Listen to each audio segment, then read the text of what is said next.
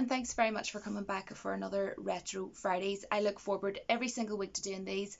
Love hanging out with you all because I set this up, of course, as a premiere every week. It stays up on my channel afterwards, but I set it up as a premiere every week so that I can come on and interact with you all in the live chat. So everybody, welcome. Some of you, as I know, come along and bring snacks like popcorn and stuff like that. I just think that's absolutely so beyond cool. So thank you so much. Enjoy your snacks if you have any. So tonight I have picked, as I suppose, as I would say in Ireland, a cracker one. And not only have I picked a cracker one, I picked a classic, really cool, old, retro movie indeed, from 1995. As you can tell from the title anyway, guys, Judge Dredd, with lead character played by Sylvester Stallone. He of course plays Joseph, or Judge Dredd, and what a cool character he is. And of course this is based off a comic book character from comics. And I don't know, is it just me, guys, but I know this might sound a bit silly or random, but I am random, but I've always thought it would be really cool to have like a movie, or even like one season of a series of the character Judge Dredd, Hellboy and Spawn. And of course I reviewed Spawn last week for my Retro Fridays pick, so if you haven't actually seen that, you can go and watch it. It is on my Retro Fridays list on my channel. And I want to really quickly give credit to the music first by Alan Silvestri, which kind of sounds like Sylvester, as in Sylvester Stallone, Alan Silvestri, because the music in this movie I think is phenomenal. It's top notch. It's perfection from beginning to end. It super suits the movie, which I really appreciate. There's no moments in the movie where I didn't like the music, especially in many of the action scenes, like, you know, toward the end, well, pretty much at the very end of the movie, when he's on the really cool black and gold bike, which I absolutely have always wanted. I always say if I become a millionaire, I want Judge Dredd's bike. You know, the bikes that all the judges use, the gold and the black. Stunning. Rose gold and purple are my two favourite colours. Purple's my favourite colour, rose gold's my second favourite, right? At the minute anyhow. But anyway, in that action scene with him and Herman, I just think that the music is phenomenal, absolutely fantastic, and they're going around the city and everything, but I will get to that scene later because it's one of my favourite scenes and I really love it.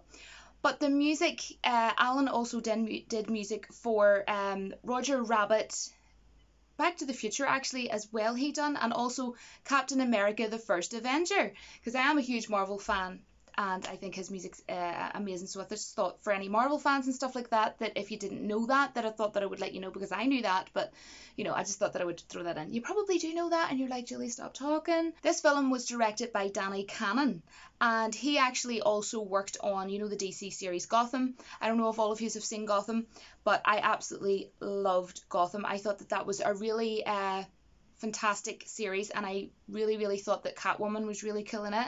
I thought she was fantastic, little young version of Catwoman. I thought they were all great. But anyways, moving on. I am going to really quickly sell this to anybody who right now has not seen this movie, because on a lot of my Retro Fridays, some people, even if it's like a classic, they're like, I never seen this movie, and then they end up actually going to eBay buying the DVD, and they're like, thanks Julie, that movie was amazing.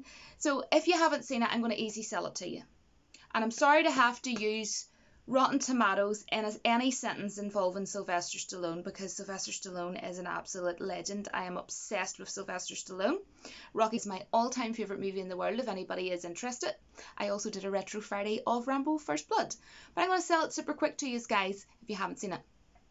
This movie has 17% on Rotten Tomatoes, which proves that you know it's going to be an awesome classic, brilliant movie, because Rotten Tomatoes is just a heap of nonsense. So hopefully that has sold it to you. This movie is amazing. It is a fantastic, fun movie. It's classic. The best way for me to describe it is, I mean, it is obviously a science fiction movie, right? But if someone asked me, well, quickly describe it, I would say it's science fiction mixed with a ton of action. It is jam-packed full of action. The action in this movie is fantastic. Cool action scenes, and full of cheese. I mean, the the one-liners that Sylvester comes off with, I think it's really cool that they incorporated that into it, that we also have humor in this science fiction movie and so much action going on with just pure cheese. You know, you have them saying things like court adjourned and stuff, and it's just absolutely hilarious. And then we have the character Herman, you know, even making fun of Sylvester Stallone. Say like, oh, well, Mr. I am the law, I am the law. I think that's absolutely fantastic. And you know what, guys? This movie, to me, was way ahead of its time. Like, this isn't the only movie that I felt was ahead of its time many years ago. There's so many movies like this, old retro movies, that were ahead of its time. Like, when you look at this movie now, even if you watch it, like, tomorrow night or whatever, right? Come back and tell me, would you have guessed that movie was made in 1995? Because when you watch it, you sort of go to yourself like, wow, like that was made in 1995. Wow. You know, and even things like Rico, who's of course the villain in this movie, and Sylvester Stallone ends up finding out that, of course, not only is he the villain, but it's his brother. That robot, like, what a cool sidekick, by the way, to incorporate into this movie. But that must have been so monotonous and like intricate to actually put in this movie. Like, back in 1995, guys, and you look at that robot is insanely cool and still looks insanely cool now. Nothing wrong with it, and there's nothing wrong with the visuals at all the whole way throughout this movie. And what I love about this movie is it very much so still stands up today. It uses visual effects, it uses practical effects, and see, even in terms of maybe not so much the city, but obviously the city's super cool, but you know, the actual streets in the city, especially at the very end. If you've seen this movie, just kind of think about the end of the movie, the streets and everything when it ends.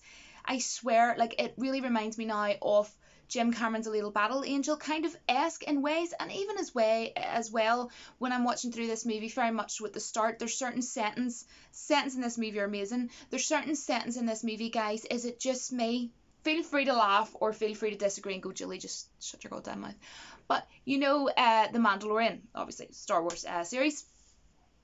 It kind of gives me those kind of vibes in terms of sort of the look and feel and how it's shot of certain sentence when you're watching the film. Or is it just me, or am I just talking utter nonsense? But to me, there's like just certain parts of this is say like the streets and stuff that remind me like of A Little Battle Angel. And that is the thing that annoys me and frustrates me, is the fact that this was, you know, visual and, you know, practical effects. Disney and things like that and other, you know, companies are bringing out movies and using a ton of just CGI, and you say to yourself, this movie, Judge Dredd, was made back in 1995 and it's a sci-fi movie. Star Wars is obviously sci-fi as well, right? So you say to yourself, do they not sit back and use movies like Judge Dredd as an example? Do you know, I don't know if it's just me, but that's just kind of my thinking. I think that they should take a leaf out of the books of this kind of movie, and also Jim Cameron, like A Little Battle Angel. You know, look at how well that movie was done, and it wasn't splashed full of a ton of, you know, CGI or whatever. It wasn't like overpowered, you know what I mean? But at the very end, which is one of my favourite scenes that I want to talk about, I'm excited to talk about it. Do you know, at the very, very end of the movie, where Sylvester Stallone is on his bike that is not his, it should be mine. He goes along and it's the very, very end scene, right? And it's a sort of like a side view, and he's on his black and gold bike that, you know, he really should just give me at this stage, you know, because he doesn't need it. And the visuals, oh my gosh, and it's stunning, the backdrop, it's all like the clouds and everything, and does really remind me of Alita. Looking back at it now, obviously, I watch this movie at least 2 times a year. Not gonna lie, sometimes I'm tempted to watch it 3 times, but normally I like to keep it to 1 or 2 times a year, mostly 2 times, because I don't want to like watch it loads of times every year to overkill it. Not that I would ever get bored of this movie, but it's so fun. This thing about the movie is, although I've seen this movie tons of times, gosh knows how many times, you never get bored of it. That's the thing about it, is it's enjoyable no matter how many times you've seen it, and that's hard to do just in general. You know, there's movies that you watch and you go, okay, I could watch that maybe 3 or 4 times and, you know, that'll do. But to me, with this one, I will never get sick of this. I'll still be watching this in 10 years time, do you know? But that end scene with the clouds and everything, and just visually, it always takes my breath away, and I'm sorry to get all like mushy or whatever, but it always wows me. You know what, hats off to everybody who worked on this movie. I think the movie's fantastic. It has a fantastic cast, it has brilliant settings, and look at the city is fantastic, and it very much reminds me of Fifth Element, which I would love to do for a retro Friday. And also Blade 2049. It's kind of like in between. Do you know what I mean? Like the city and everything is just absolutely phenomenal. So basically, the premise of this movie, for anybody who hasn't seen it, I would definitely first of all say I highly cannot recommend this movie enough, especially if you like sci-fi, if you like Blade 2049, as I say, you know, sci-fi stuff and action and Sylvester Stallone. Basically, the premise of it is the world has gone to shit, basically, and there is judges, hence the name of the movie called Judge Dredd. And basically what they do is, it's not sort of like police enforcement in terms of, you know, they question you, they arrest you, they put you in handcuffs and send you away to jail, or they might say, okay, you're going to have to wait a while and go to court or whatever. It doesn't work like that. Basically, to cut out time, what they do is they hire these judges like Joseph, who is Judge Dredd in this movie, and they judge you there and then, basically on the spot. So it's not like, you know, in terms of police enforcement. And he is sent to a place called Aspen Colony, and that's pretty much like an academy where Judge Dredd, played by Sylvester Stallone, he trains up like really young kids, and they most of them, or some of them, end up becoming judges, which is what he does. So he's training them up to do what he does, basically. And the villain in this movie, called Rico, the character's called Rico. Wow, fantastically played, this character. And it's very hard to get a fantastic overall brilliant phenomenal movie with a really good convincing villain, and I think that this villain did a fantastic job. And as I say, his robot and everything I thought was absolutely super cool. And there's no moments in this movie that visually you would sort of go, oh gosh, that looks a bit sort of outdated, or oh gosh, that looks like, but I actually super appreciate it, and that's probably why I love things like Evil Dead and things like that. But there was a part toward the end when obviously he knows that it's his brother, and that whole scene with the cloning and everything. And I know that's probably as well why a lot of reminds a lot of people of Demolition Man. And they were like, earlier I posted a tweet to say, just to let you know, later on I'm going to be doing this movie, Judge Dredd, and everybody was like, do Demolition Man, because, you know, the end scene kind of thing. But you could sort of see like a bit of like a blood scene, but it looked like kind of like tomato ketchup was all over his, you know, big cool super robot. But at the same time, I super appreciate that, because at the end of the day, that's what I'm saying, you know, practical effects. I am a huge fan of practical effects, and that's why I love things like Evil Dead and all that sort of stuff, Dead Alive and all that, which I've also done as a Retro Friday. I mean, of course I have, guys. But yes, I think the villain is absolutely fantastic, very convincing, and I think he did a super great job, especially for what this movie was back then. In this movie, Judge Dredd, he basically gets framed for a murder, and then he's sent to life imprisonment.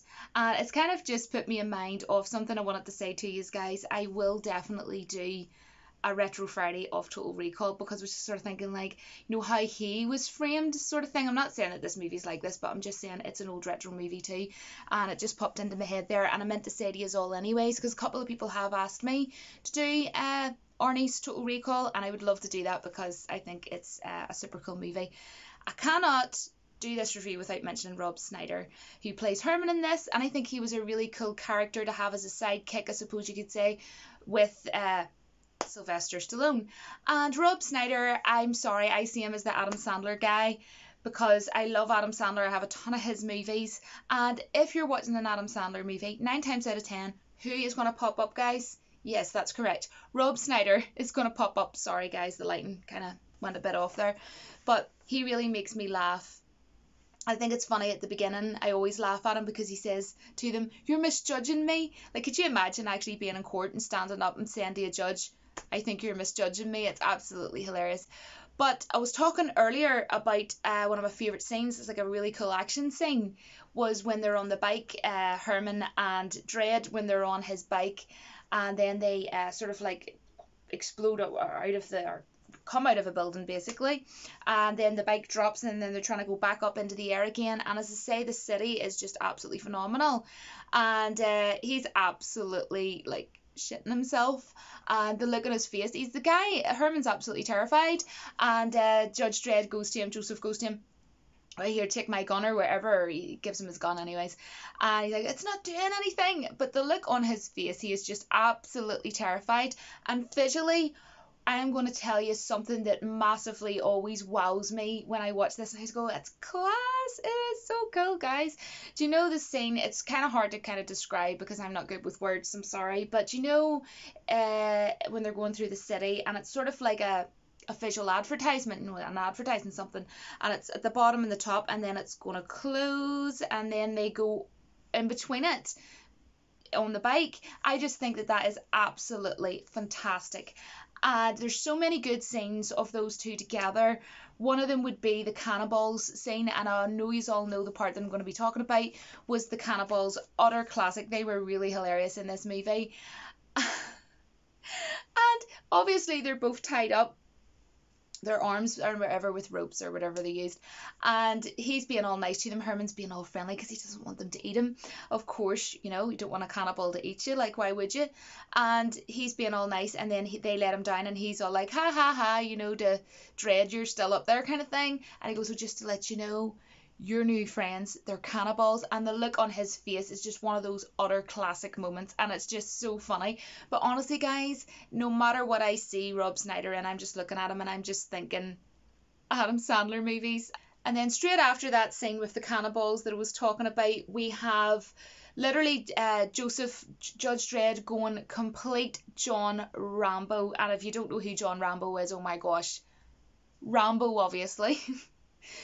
So that is absolutely cool. He's blowing shit up like crazy, like John Rambo, and I think it's hilarious when Herman goes to him. I can't remember exactly word for word. He says something like, so what are we gonna do? What are we gonna do now, Dredd? And he's like, we're gonna go and look for Rico, because you know the way obviously he goes and looks for his brother Rico for the end of the film. And that reminds me, of course, of John Rambo. He's like, well, what are we gonna do now, John? And he just looks at him, F him, as in F-U-C-K him. And I actually did a video months ago called, I think it was 7 movies that make me rewind, like as in movies that make me always rewind and rewatch something because it's just either so classic or so hilarious. But I think that video was blocked in certain countries or mobile phones or something because, you know, YouTube doesn't like you having any fun. So yay, thanks YouTube. But yes, overall this movie, it was ahead of its time. It had fantastic visuals. It has fantastic settings. The city is absolutely fantastic, and definitely the Fifth Element vibes. I will definitely be doing a review of that because I think that movie is absolutely phenomenal. The music really superseded the movie to perfection, and it has perfect pacing. I actually don't think I got to actually mention that.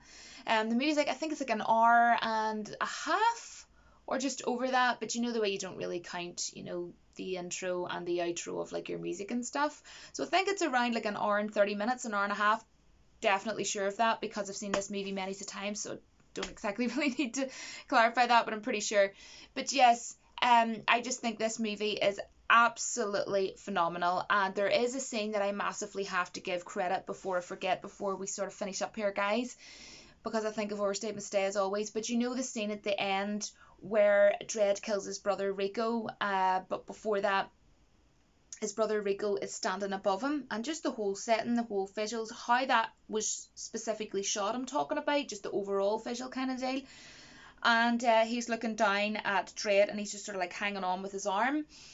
And how the rain, I know it's going to sound really weird, but it's something that I've always really super noticed and appreciated, and it's actually one of my favorite scenes visually. How the rain is dropping, it's sort of like, right, Rico's standing and the rain is just sort of like trickling down at the front while he's looking down, but how they managed to capture that is just super cool. And I don't know, I just think it is very intriguing and it is very, very noticeable to the eye. It's eye-catching. That's what I'm trying to say, guys. That's what I'm trying to say. Anyway, it's a visually fantastic scene, that's all I'm going to say, when he kills his brother. Anyhow, I really like it.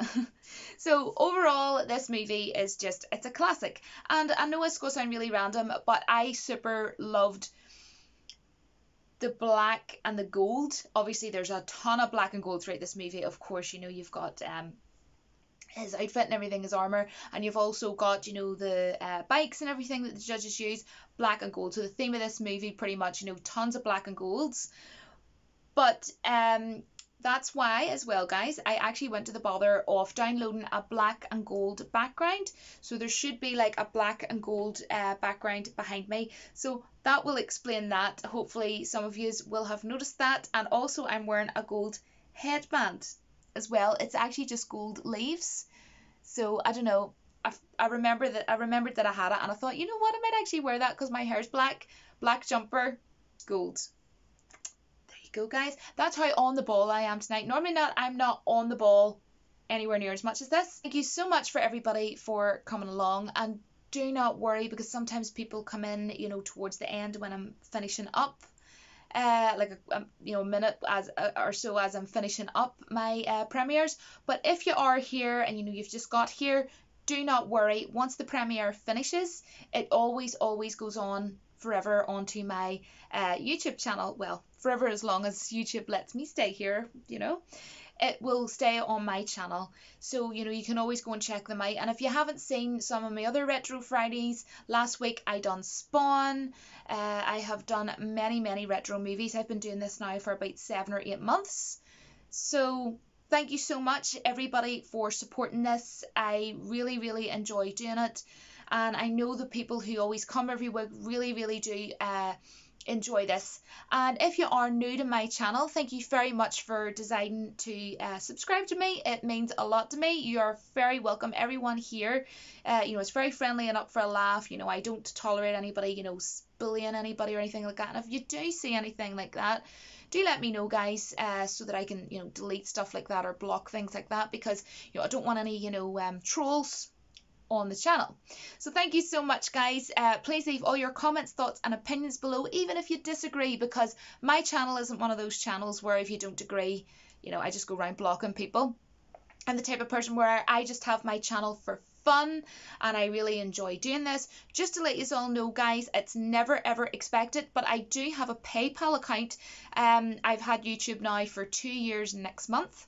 I've been on here 2 years come April, and I have never made any money. I have made zero money from YouTube itself, but because so many people were asking me, I want to support you on Patreon, blah blah, I don't have anything like that, guys. I just don't want to have anything like that. But what I did do was, because so many people were asking, about a year ago or almost a year ago, I set up a PayPal account. So if any of you would like to donate to my channel, whether it's $1, whether it's $3, whether anything, never expect it. This is not me trying to ask anybody for any money. No. This is only me saying that, because so many people ask me, is there any way I can donate to your channel, and people are a wee bit confused.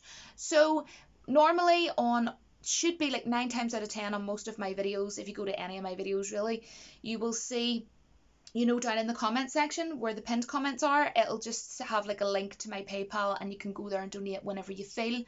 Never ever expect it. But for everyone who has donated, I always make sure I email every single person back and personally thank them via email. So again, even though I will have emailed you already to thank you again from the bottom of my heart. But to everyone, honestly, I appreciate any support whatsoever. Support is support at the end of the day. No one's, you know, no support's more superior to the other. You know, if you like my video, if you're watching now, if you leave a comment, if you share my video, if you even pop in once a month, thank you so much from the bottom of my heart. That means the world to me, and you all support me. So don't ever think like, oh, I feel bad, I can't, you know, support you through PayPal. No. You are supporting me, and I massively, massively appreciate it. I can't say how much.